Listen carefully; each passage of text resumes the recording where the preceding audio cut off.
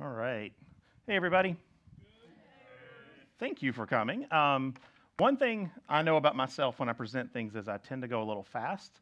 So that we don't run through this, I'm going to try to take my time. I'm going to go down some rabbit holes maybe if they come up, and we'll just go through the whole thing. So you would have gotten a handout. The handout actually goes a little odd. The bottom left is actually the first, then the second, then the third, then the fourth. Don't know why that is. Just want to make sure you're paying attention. So. So anyway, yeah, we're going to be talking about the philosophy of religion today. And it's interesting because when I was thinking about this, as I was working on it, I realized it's actually kind of a supplement to what Dana did a few months ago when Dana did the class on apologetics, because a lot of this feeds into apologetics. A lot of the philosophy of religion is the discussion of, does God exist, right? And is it reasonable and rational to believe in God? And what you'll find is that in many cases, the arguments don't necessarily take a Christian view. They simply take a view of, is it rational to believe that there is something that's God? And it's more of a more baseline, like, is it worth it to even believe? And what you do with these is then you can use these to build on each other and then show them, hey, if it's rational enough to believe that there is one, let me explain to you why the Christian one is the one that is real. And so to start with on that, I've got the first things first, which is nothing comes before the gospel, okay? The gospel is, our one truth and our calling to share, okay? It can cut through people and get into them better than anything. But there are people out there who just have walls built up and are, you can share the gospel with them 100 times and they're never going to pay attention to it because either through their own beliefs or through indoctrination or through whatever, they just don't accept the idea that believing in God makes any sense. They believe that you're just a loony and that you're wasting your time. And so these arguments that have been passed down through centuries and even millennia can work toward hitting that wall and say, well, no, it's really not crazy to believe in this. And let me explain to you why, based on what we know.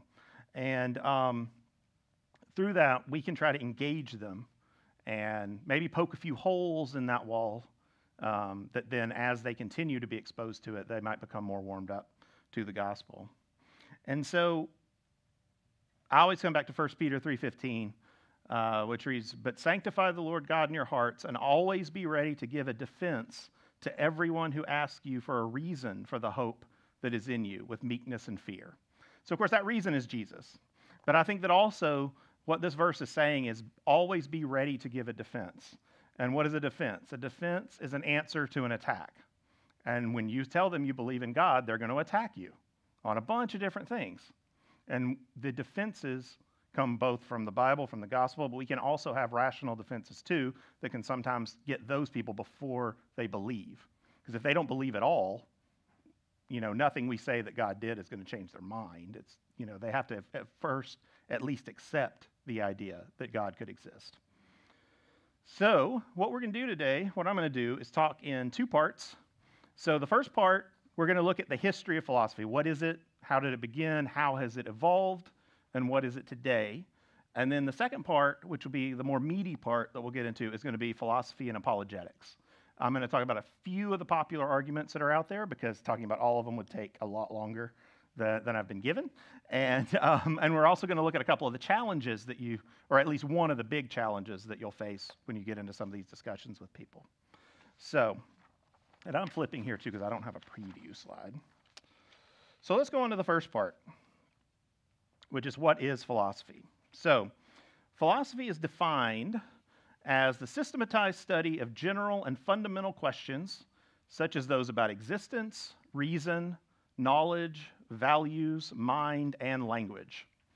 It comes from the original Greek word philosophia, which means a love of wisdom. And we know a few folks in the Bible who sought wisdom. Wisdom's very highly held in the Bible. And as we seek wisdom from God, there are many who've come before us who've written a great deal that we can always follow up on. So when you think of philosophy, what do most people think of when you say the word philosophy? What do you think pops into most people's heads? Probably dead guys in togas, Yep. Somewhere along the line, some guys in ancient Greece got the idea that thinking about stuff would be a pretty good idea, and they started formalizing philosophy. But as we know, it was not just the Greeks. In fact, philosophy appeared pretty much all around the world. You know, there were philosophers in Asia like Lao Tzu. There were Incan philosophers. I don't have a name for one, but there were a great deal of writings found in ancient Inca sites. They were in Native American sites, Japan, Russia, you know, the Middle East, Africa, you name it. There were philosophers everywhere because philosophy is essentially a search for truth and wisdom. And pretty much every civilization has tried this. Now, clearly, those who didn't have the Lord, when they sought that wisdom, they would sometimes inadvertently invent religions, right? You might come up with Buddhism or something along that nature, which then expands. But at their core, they were still trying to define what's true about life, what's true about our universe, and what's true about what we live in. Now, we're blessed to know that truth and can share it with people, but we have to understand that all these attempts were attempts to find that. And then we also had a lot more that came along in between. So it wasn't just in ancient times, because a lot of people tend to think of philosophy as being an old thing that you study, something from a long time ago. But it wasn't just that case. There have been many of them, like St. Anselm, there was St. Thomas Aquinas, who's very, very popular in philosophy of religion for a lot of the writings he did in the early days. You had some more secular ones like Rene Descartes, who, of course, coined the famous "I think, therefore I am," and many, many others throughout the years, whose thoughts that, while maybe not directly related at religion, did end up getting moved into both of them and worked through both of them as philosophers continued to think through ideas. And then, of course, we got philosophers in the modern age. So, I mean, Karl Marx was a philosopher, and as we said, he caused a lot of trouble.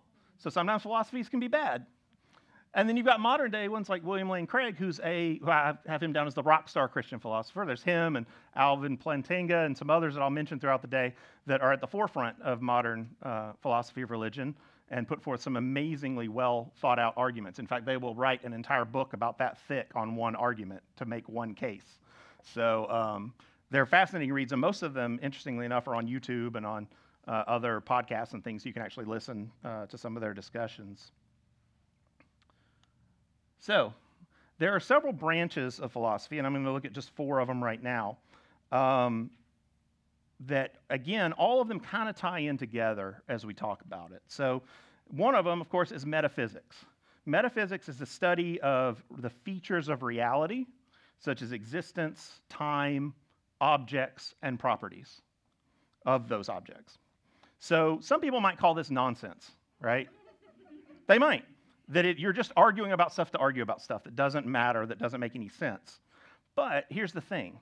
Every single one of us knows that metaphysical objects exist. Even if you're not a believer in God, you know metaphysical objects exist because of the simple reason that we can do math. Okay? You can add 2 plus 2 and know that it's 4. But can any of you point me to 2? Can you show me a 2? No, you can't. You can show me 2 things. You can show me 2 objects, but you can't show me 2. But we know it's there. We know that that logic holds up. And, I mean, we can do things. We can have architecture, medicine, computers. We have all these things because these metaphysical objects exist. And so if they didn't exist, we wouldn't have any of that. So those questions are important. And, of course, you do get into some, weird ones in there, too, especially in the metaphysics. You get into the, does anything exist except me question. I mean, everything gets processed in my brain, so are any of you really here? Or is it all just happening up here? Yeah, there's some silly ones, but they're kind of fun sometimes to go down. We also have the study of ethics. Okay, ethics is the question of right or wrong. Seems fairly straightforward, but there's a lot of challenges once you get into the question, where do ethics come from? All right? Are they made up by people? Are they made up by a group? If they're made up by a particular group, what happens when the group changes? Are they naturally given or are they created, right? And if they're simply made up by people, why does anybody bother with them at all? I mean, what does it matter? If ethics are all just made up, what does it matter if I just walk over and punch Dave in the face? Does anybody have any reason to be against me doing that? Except him, maybe. But why would the law care if it's all just made up, if he doesn't have any intrinsic value? What does it matter? So those are some of the questions that go into ethics. Logic. Logic is the study of reasoning and argument. Basically, if we can't present our arguments with logic and reason, why would anybody listen to us? You know, I could come in and say, you know, I believe 100% it's going to rain cats tomorrow out of the sky. Okay, great. You know, why does anybody care if I can't back it up by saying, you know, there's a giant cloud full of cats and let me show you why, and they're all going to fall out tomorrow? You know, no one has any reason to believe me. So you have to present sound, rational arguments. And then lastly is epistemology, which I'm not going to get too deep into, but epistemology is basically the study of knowledge. What can we know? How can we know it? What's the extent of what we can know? How do we know what we know? And can we put any actual faith in what we know? And interestingly, one of the problems for science in the sense of naturalism and materialism is that if material things is all there is, how can you know anything? Because all your brain is doing is just processing chemicals. So how can you actually trust anything it says if that's all there is? So interestingly, like I told Mike, I'm already through the first part. And it's only been 15 minutes, but we're about to get in the meat of it. So I'm actually not going to take a break. We're going to go on to the next part, which is the actual philosophy of religion. All right, and as I said, this is the metaphysical meat of this presentation. So what is the philosophy of religion in particular? Philosophy of religion is primarily focused on the discussion and argument over the existence of God, his nature, and defenses against arguments that would claim that God does not exist. And I did put a little asterisk there that says it's not always Christian, just the general existence of a deity. And I'll get into why that's important later in a couple of the arguments. But the philosophy of religion often uses what we refer to as a cumulative case argument. And this is supposed to be a pile of stuff. It doesn't look that great. But the idea behind the cumulative case argument is that while an individual argument for God may not be 100% convincing, it might be 90% convincing. And then another one might be 80%. And another one might be 95%. But you keep piling one argument and using one argument after another to the point that there's an overwhelming amount of, wow, there's a lot really pointing to the fact that God probably exists. And I can be pretty confident that he does based off the cumulative case.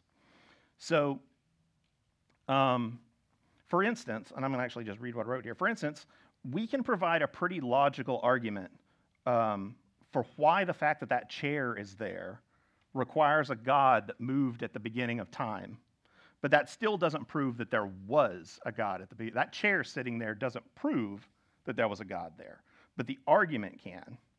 So the argument provides a strong rational ground for why God was there. And I'll get into that argument later. I'm going to actually come back to the chair in a little bit.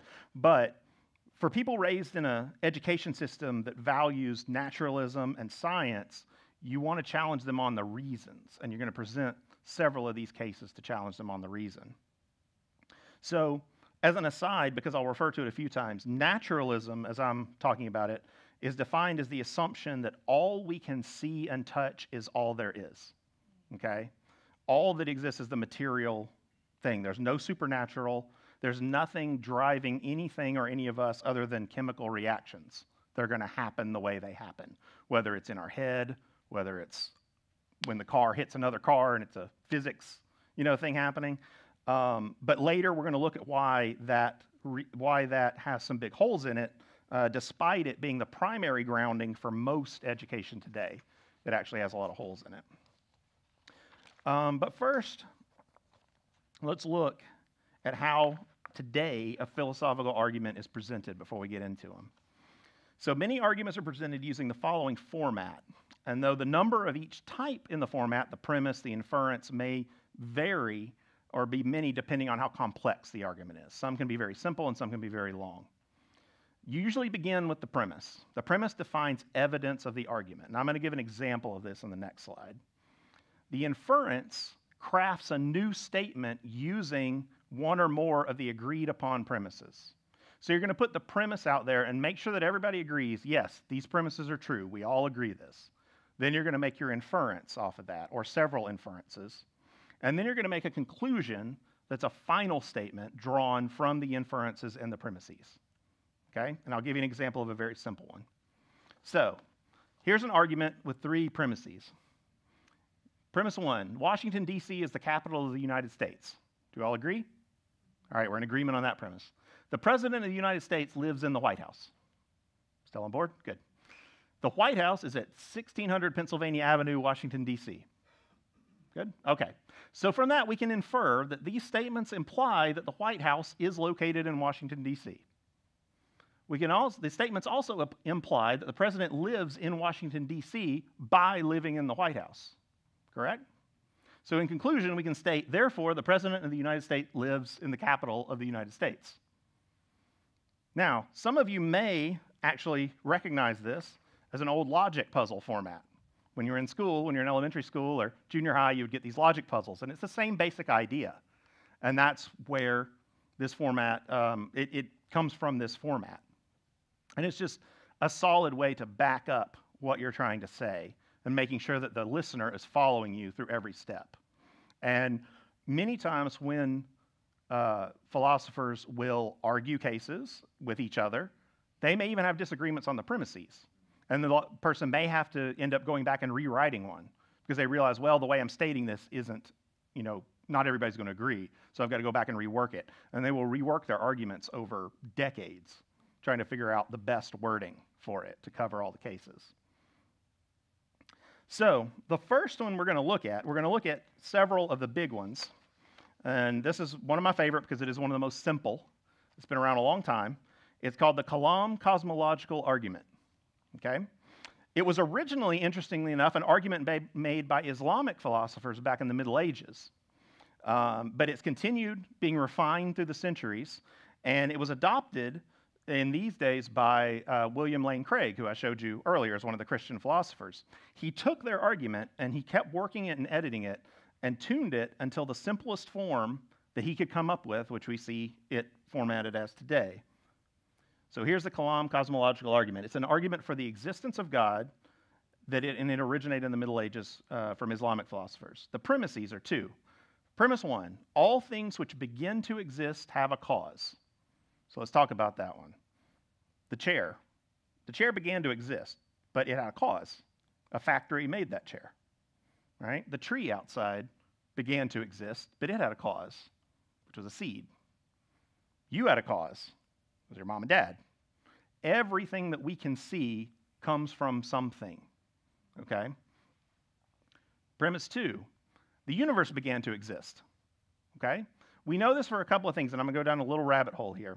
Whether you are young Earth, old Earth, whatever, doesn't matter. We all agree that the universe began to exist because either you believe that God said it and it existed, or you believe in a Big Bang, at which point there was still a beginning. It began to exist. And we can also trust in that because, and this is going to get a little deep, so go with me here. We know that logically we can't have an infinite regression of events.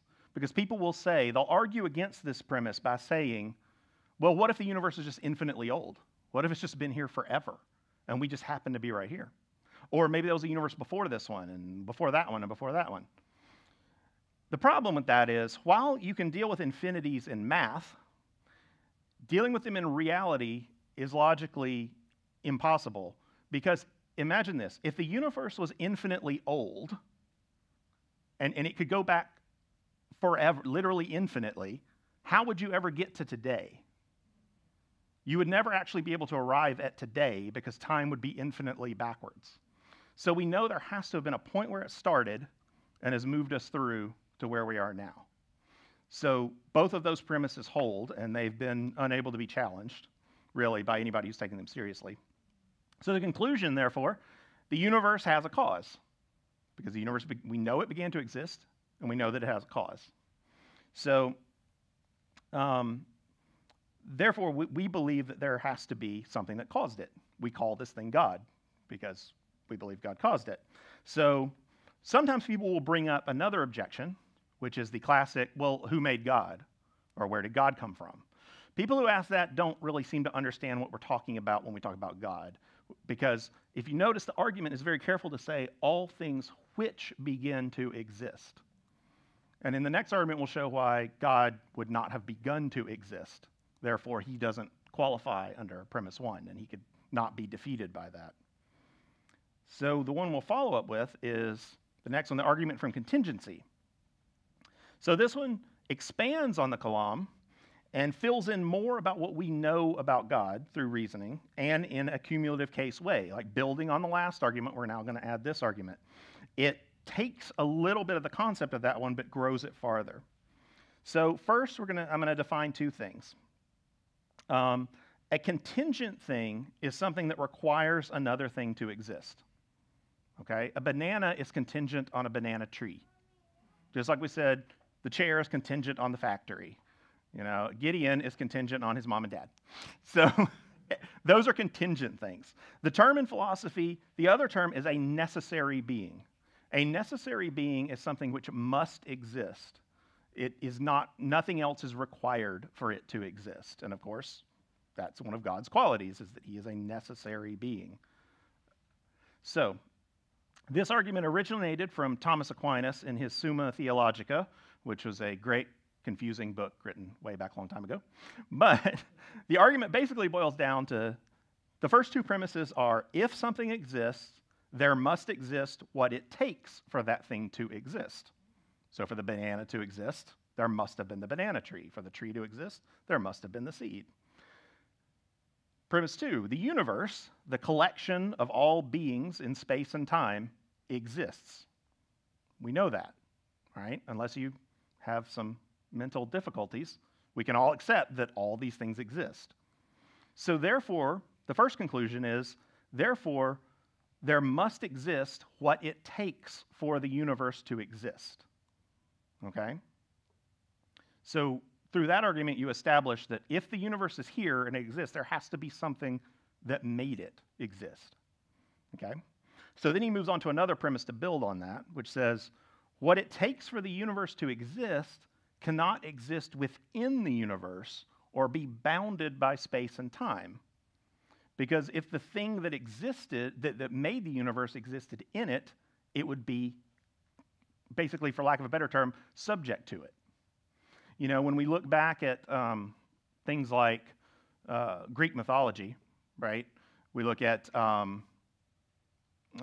Zeus and all the others were birthed from Kronos and their mother. Well, then he turned around and killed Kronos, which meant that his lightning, which is part of our universe, was able to kill him, which means he's subject to, you know, forces within it. He's not above it. And so the way we look at God is by being outside of it, and that's where we get the final conclusion, which is, therefore, what it takes for the universe to exist must transcend both space and time. He's not subject to it. He could have been here before it existed. In fact, there's no concept of before with God, which goes back to that argument they make, well, what made God? What was around before God? Well, there was no before him, because he's not within the idea of space and time. So, let me see here. Oftentimes in philosophy, you will hear this referred to as an unmoved mover, but it's basically the same concept as God, something that cannot be acted upon, but can act in that sense. So then we have the one called the argument from design, which is sometimes called the argument from beauty, but I prefer argument from design. So essentially, it goes like this, and this is kind of small and it's not formatted in the same way because it's a slightly different presentation, but this is an argument for the existence of an intelligent deity. So if you notice on both those other arguments, all we argued was that something started the universe, and that thing was outside of the universe. But we haven't actually established what it is or any aspects of it other than the fact that it's immensely powerful and exists outside of space and time. This argument begins to build on the idea that that thing must be intelligent as well. It must have a mind. It must be thinking and have a reason for what it's doing. So the first line is that the universe displays a staggering amount of intelligibility, meaning we can look at things and see just how complex they are. A lot of people like to point at an eyeball and how complex an eyeball is and how much is required to go on to do what it does. But it's not even something that small. It's the conditions of our planet that we are exactly where we are in the solar system, that we are not 2 inches further or closer to the sun, which would have made life impossible to exist here. Not only that, but how much has to happen every day just for your body to work? There's a bajillion things happening and decisions being made constantly by organs that are drastically different from one another, all to make your body work so you can get up in the morning and eat Cocoa Krispies, right? I mean, it's mind-boggling what goes into that. So the second statement says either this intelligible order is the product of chance or an intelligent design. So the next premise is not chance, and I've got an asterisk there, which I'm going to come back to in a minute. Statement 4, therefore the universe is the product of an intelligent design. Number 5, design only comes from the mind of a designer. You can't have the design for a boat suddenly appear. Someone has to think that through, come up with the design, come up with the plans. Of course, we can have computers. They're getting better now at, hey, design a boat for me, but someone still had to put that information in that computer. It's not coming up with it on its own. It all has to be put there, so it has to come from a mind. Therefore, we can conclude that the universe is the product of a mind. There is something behind it that is planning it and planned it for a reason and put it together in the way that it works for a reason. Now, I do note that number 3, where it says this is not chance instead of it's intelligible order, not chance, is probably the weakest part of the argument and where it gets attacked the most. Because it really hinges, the whole argument hinges on point 3. Because if you accept that it was chance, then the rest of it falls apart, right? However, the claim that it results from chance, while not impossible, is so mind-bogglingly small that it's nearly impossible.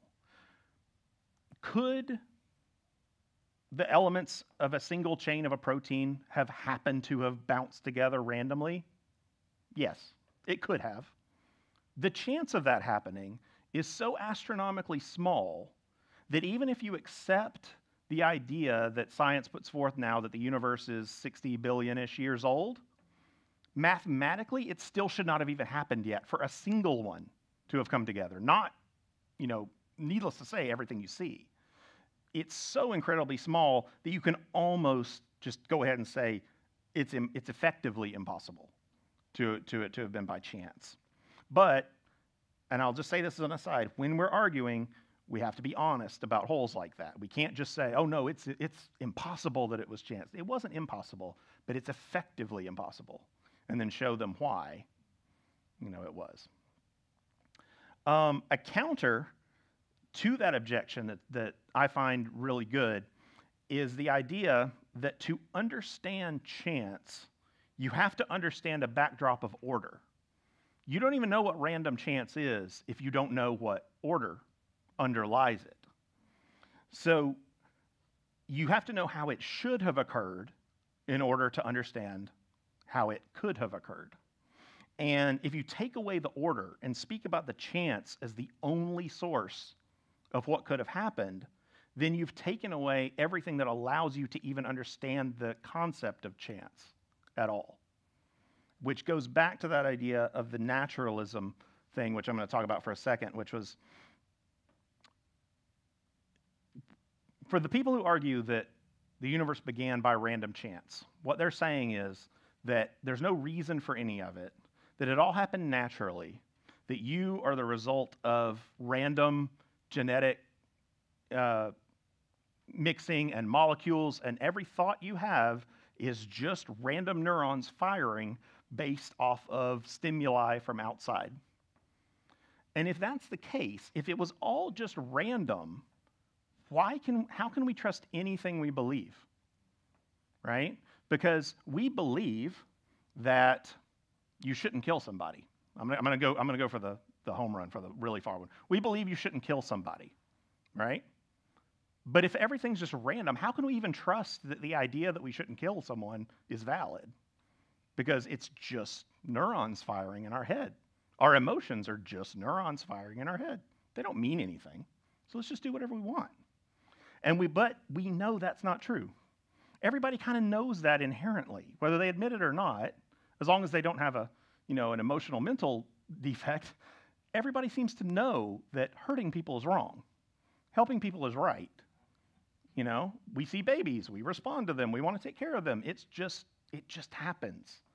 And so that, again, while that's not a 100% proof, it's a pretty heavy evidence that, we do have something more than just the randomness taking care of us. You go back through history, you go to any country in the history of the world, and you look at a mom, and you're going to find a mom who doesn't care about her baby.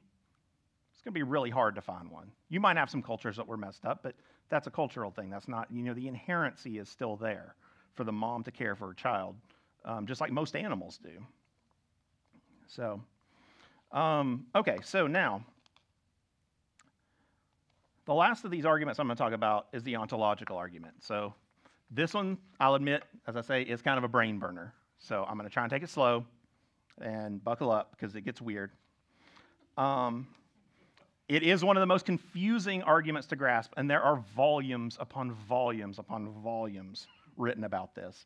The original argument was originated by St. Anselm back in the Middle Ages, and it has been reconstituted by the modern philosopher Alvin Plantinga. So I got to define a couple of terms before I bring it up. So he uses the term maximal, okay? Maximal means that if a thing is maximal in one aspect, there can be nothing greater imagined in that aspect. So for instance, if we said that the Flash, the superhero, is the fastest superhero, he's the maximal fast superhero. If we can imagine and create in our head a superhero who is faster than the Flash, that hero is now the maximal fast superhero. So no matter what we can imagine, the one that we can't get beyond is the maximal. So let me finish this out. There's going to be two terms you see here. One's called maximal excellence. Okay? Maximal excellence, as Dr. Plantinga defines it, is to have omnipotence, omniscience, and moral perfection in some imaginable world. Okay? We're going to get into the idea of thinking about variants of worlds here. So maximal excellence means to have omnipotence, omniscience, and moral perfection in some world that you can imagine. Maximal greatness means to have maximal excellence in every possible world that you can think of. Okay? So there's excellence in one, greatness is excellence across all of them. Okay? So here goes the argument. The premise: there is a possible world that we can imagine where there is a being with maximal greatness, meaning there is a possible world we can imagine where there is a being that is maximally excellent across, or maximally great across every world. Okay? So imagine like 3 Earths, or 3 universes, and in this one universe we can imagine there's a being that's great across all of them. Okay? The inference is that a being is maximally great only if it has maximal excellence in every possible world. That's part of the definition of that. The conclusion is, therefore, it is maximally great only if it has omnipotence, omniscience, and moral perfection in every possible world. Okay, so we've defined maximally great at that point. This thing is the best no matter what alternate world you put it in. It's the top, right? So, here's our inference from that. And this is where it gets a little more weird. If in any world you can imagine, the proposition there is no omnipotent, omniscient, or morally perfect being would be impossible.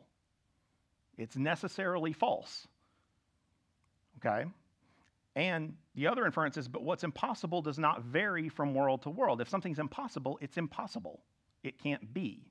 So, that statement that it's impossible for there to be, quote, God, can't be, because we can perceive a world where there is him. Okay? So therefore, the conclusion is the proposition there is no omnipotent, omniscient, morally perfect being is necessarily false in our actual world too. because it's false across all possible worlds, our actual world being one of the possible worlds. Therefore, there actually exists in this world and must exist in every possible world an omnipotent, omniscient, and morally perfect being. Okay? That was a lot. It's all right. I still struggle with it sometimes. But the basics, as I think I can boil it down, is the idea that if we can understand that there is a morally perfect being that can exist in any possible world, it must exist in our actual world. And when I say in our world, I'm not referring to him being part of our universe. I'm just part of our existence, right? He's outside of our universe. We know that, but he is part of our existence. So, also it comes down to another argument that ties into that says that if you can imagine a maximally great being, to be the most perfect, maximal great being, it has to exist. Because not existing would be a detriment. So, otherwise it wouldn't be maximally great if it didn't actually exist. So, all right, so let's see, where are we at? We're doing good. I might run this about an hour. So next, you want me to do a song and dance? So you're saying, drag it out a little more? Yeah, let's take a break. Let's take a break before we get to the next part. The next part will be short, but we'll take a break.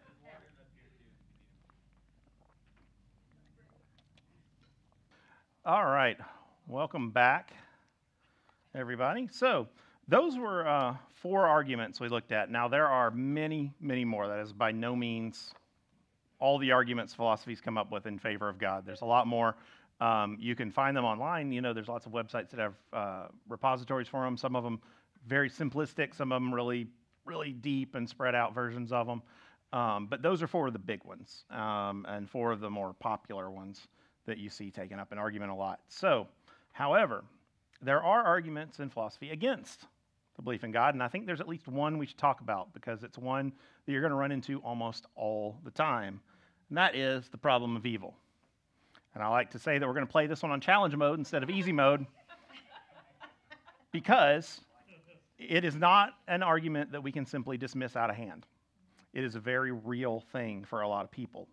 I'm going to explain it. I'm going to go through it first, and then we'll talk about why. So it's a very simple, short one, okay? It's an argument against God's nature, not his existence, okay? And it's unclear in its origin where it began because it seems to have existed all through time. The premise is pretty simple. Evil exists. We can all agree that, right? We see horrible things happen to people all the time.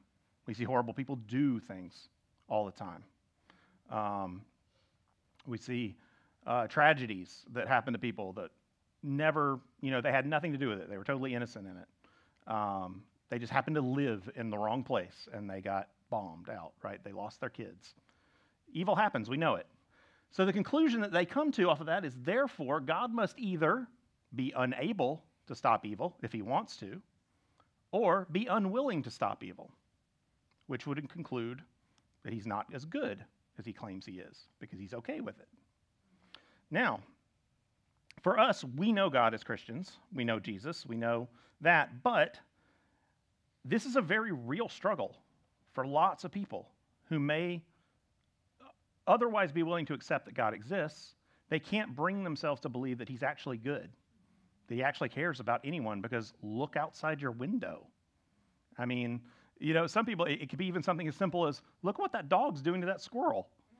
It's literally slamming it against the ground. I mean, that squirrel's going through the most horrible death imaginable right now.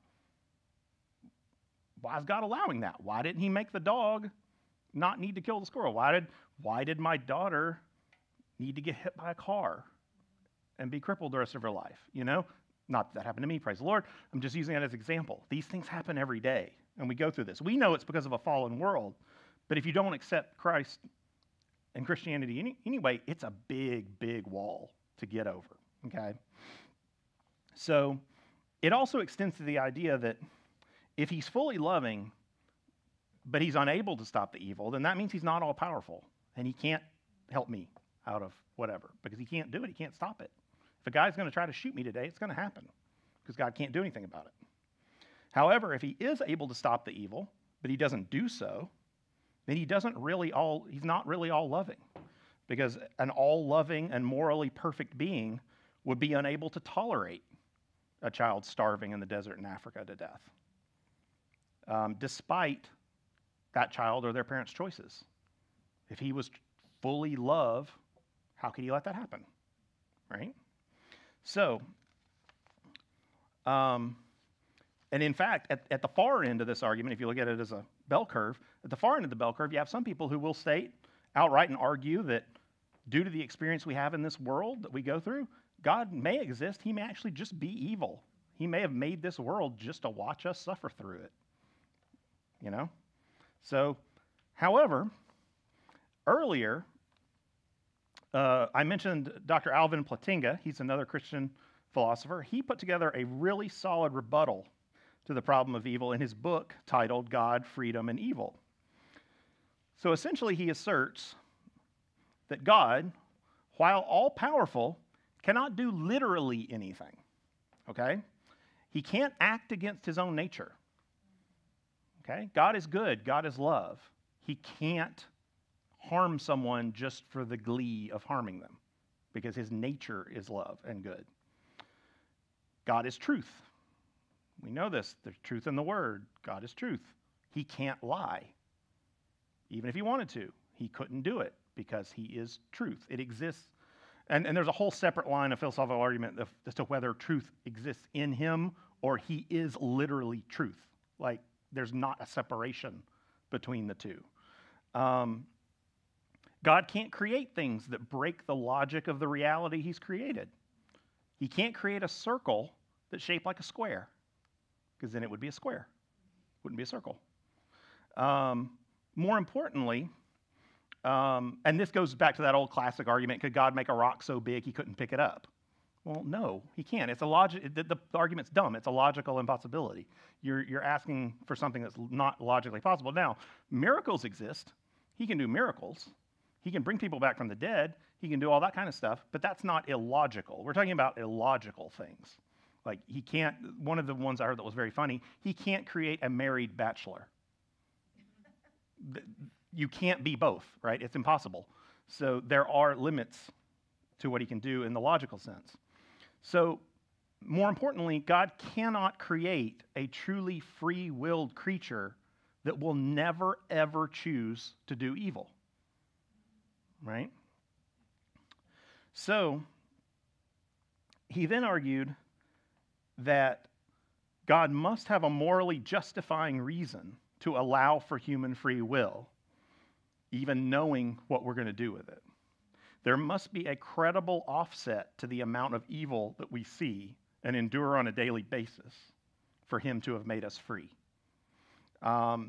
We may not be able to perceive what that is. I mean, we're not God. We're not him. We may never have the answer to that this side of the world. But if we know he's good and we believe that he's good, then we have to believe that there is a offset, a reason for what we go through and what we're having to go through, no matter how bad it may be. And maybe not everybody's going to accept that argument, right? The person whose daughter is literally crippled in the hospital for the rest of her life may not be able to accept that there's a justified reason for what's going on to her. We may hear stories about that. We hear stories about the person who lost their child in the nursery and at the hospital, and then 3 nurses came to Christ. We understand that. We get that. Your average person may not. But this is the beginning of an attempt to counter that. So we're blessed because we know that God has bought our way out of this evil. But there is, as an aside, kind of a fun argument as to why God can't be evil. And I'm going to go through this one because it's kind of fun. As we were talking about earlier, we define God as a maximal being. He's the most at whatever you can imagine he is, okay? So, if he's love, he has the most love of anything you could possibly imagine. If he's truth, he has the most truth of anything you can possibly imagine. And we believe this as Christians. I think we all do, right? Anybody? Yeah, okay. So, just making sure. I don't want to make too many assumptions. But now, imagine the idea that God had even the slightest hint of evil in him. that would mean that he is suddenly the most maximally evil creature you could possibly imagine, because he is maximal in every way. So if there's even a hint of evil in him, he is so horrible and so evil, but we experience love. We experience happiness. If he was the maximally evil being, do you think he could even tolerate the fact that any of us were happy for even half a second? No, he wouldn't be able to handle it. He'd be wanting to hurt us constantly. But interestingly enough on that, we know that selfishness, greed, is an aspect of evil. If he were the most maximally selfish creature in existence, he wouldn't even be able to make us. He wouldn't be able to tolerate the fact that there's anything except him, because he would be so selfish. And so when we work that back, it's interesting to see that if he even had a tiniest bit of evil in him, he wouldn't be able to we wouldn't even be able to exist right now, which is a pretty interesting way to go against the idea that God is just toying with us and putting us through all this just for giggles, as some people might believe. So, in conclusion, because we're actually at the conclusion in an hour, wow. The cumulative cases, we can go to great lengths to try to break down the walls that some non-believers have to why God couldn't exist. It's also reasonable to believe that just because evil exists in this world, it doesn't mean that God doesn't love us, that he's not working for our good. And what's great is that once there's that little chip in the wall to the idea that a God is rational and reasonable to believe in, then you've got the place to start inserting, well, let me tell you why my God is the one that fits all these categories. There's nothing bigger than him. He's outside the universe. He made it. He made the beginning of it. He was powerful enough to do it. He's love. He cares about us. He made us. He's not out to hurt us. And here's why. And then you can show in the gospel how he went to great lengths sending Christ, his own son, as a sacrifice to make amends for us. And I'll end with a quote from Dr. Craig, which is funny enough bringing it around on all this. It says, more often than not, it is what you are rather than what you say that will bring an unbeliever to Christ. This, then, is the ultimate apologetic. For the ultimate apologetic is your life. It's good to be able to argue this stuff. It's good to be able to present a strong case. But at the end of the day, even the best of these people agree what you do day to day is going to be the main thing that's going to be your message to others, your apologetic to others. And that's that. That's my presentation.